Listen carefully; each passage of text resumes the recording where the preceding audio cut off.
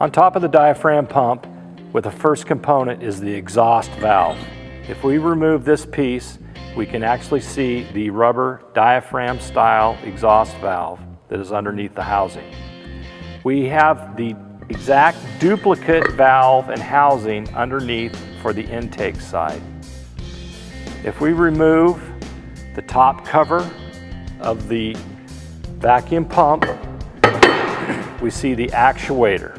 It is held on by a nut and a Carter key. We are going to remove the Carter key and the nut, remove this seal to get the actuator out, and show you how to install a new rubber seal onto the actuator. And the way we're going to do that is we're going to use this puller.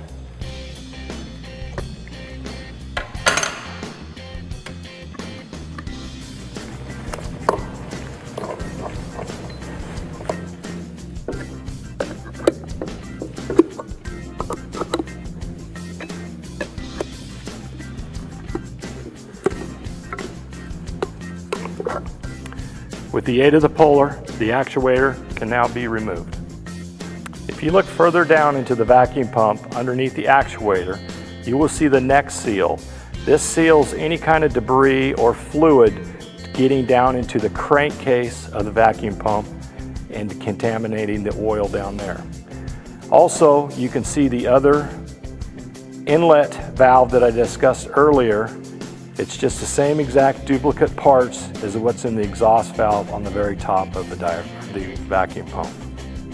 For demonstration purposes, we have cut the seal on this actuator. There's a couple things that I want to discuss here and make everyone aware of, that this seal goes on only one direction onto the actuator. And that direction is, if you can look closely at this seal, you'll notice that it has a slight taper to it. The bottom portion of the taper goes to the bottom side of the actuator when you install it. One of the things you'll find, these can be difficult to remove and to install.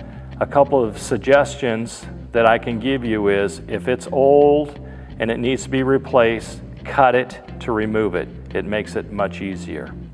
When you go to install a new seal, what you want to do is you want to start the seal. Envision that this is not cut. You would put a portion in. As you can see, it has locking tabs basically on the rubber, and the actuator is actually grooved for the seal to fit into.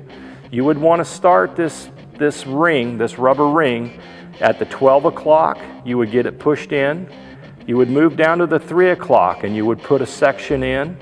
You would move down to the 6 o'clock and put a section in. Then you would go to the 9 o'clock. And then what you'll do is you'll go from the 12 to 3, you'll start working this small section in. You work a section in at a time. If you do not follow that procedure, if you were to start in one place and work your way around, this seal would be all bubbled out to the outside and you'd never get it put in. So follow my suggestion, use a vise. It makes it a lot easier to hold the actuator as you're putting the seal on.